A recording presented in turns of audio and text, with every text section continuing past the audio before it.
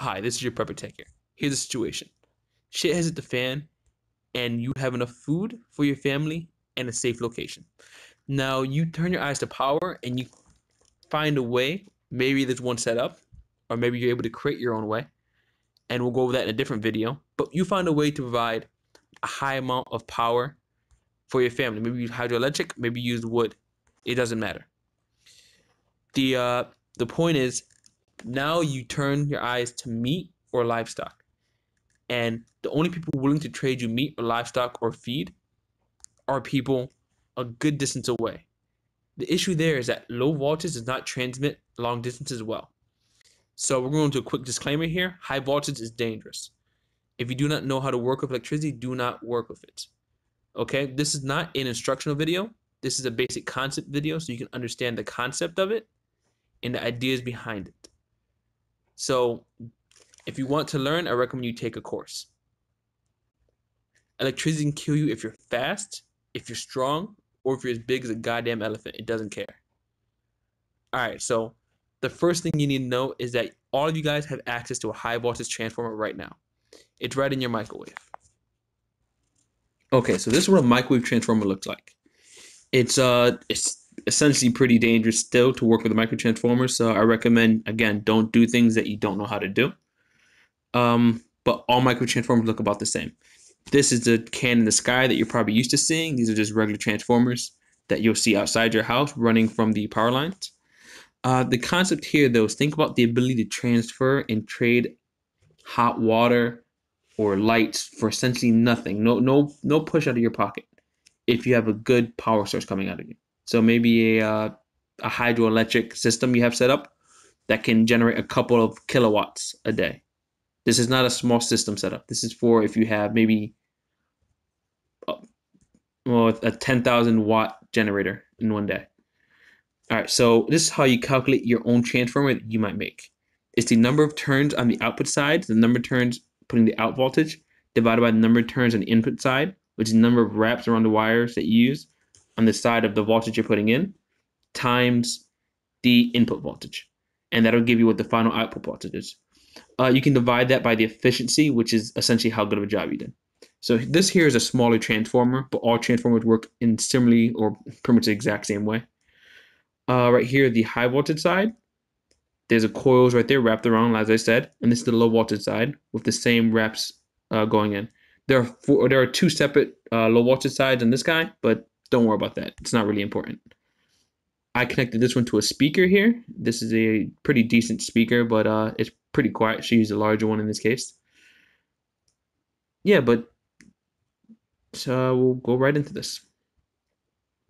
So the transformer you see on here, I've already placed into the container. I just smashed it into this box that I had laying around.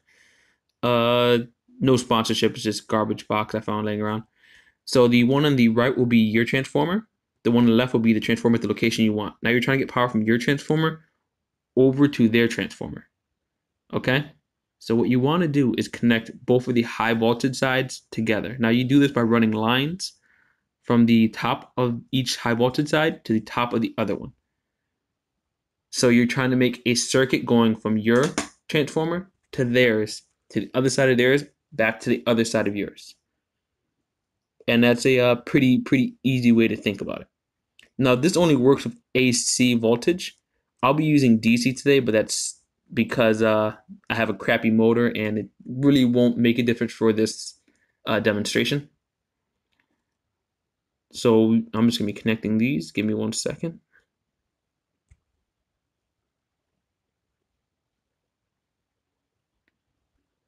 I would be soldering them, but I don't have solder I want to use on this, and plus I'd like to take these apart later on.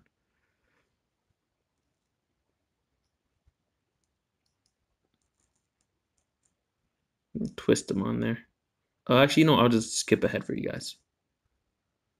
Okay, here's the setup. It's essentially exactly as I was saying earlier. So you have the two transformers set up. You have the lines going across, and they're connected to, on both sides, the high voltage ends. So the voltage comes in, gets stepped up, sent along the line, down and out. Again, voltage in, step up, transmission, step down, voltage out for usage.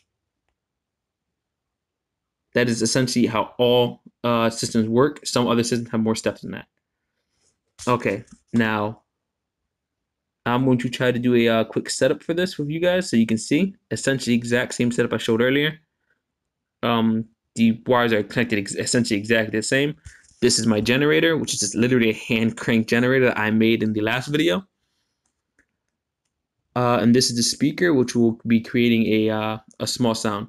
The hand crank speaker on this side is DC, but it's a bad DC motor, so it'll work just fine for this case, for a demonstration. All right, so as I wind it, you would get a sound. You can't hear it now, but I'm going to overlay it in a second because it was pretty quiet while I was running it.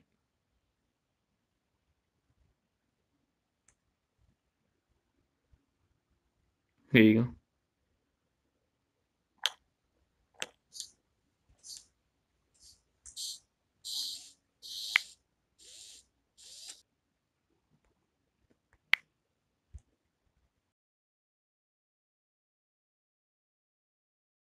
Okay, this is some stuff you should really learn right here.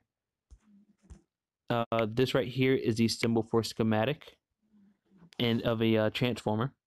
Now you should probably recognize these so you can draw them out when you're trying to think things through yourself. This right here is how you calculate the voltage drop of your line, depending on how long your line is and the resistance of your line. I'll give you guys a chart at the end of this. And this is a schematic that I hopefully explained to you guys for the most. This does have some different things that I didn't show, but the concept is pretty much exactly the same. And all right, here's a chart that will hopefully help you guys out. Take care.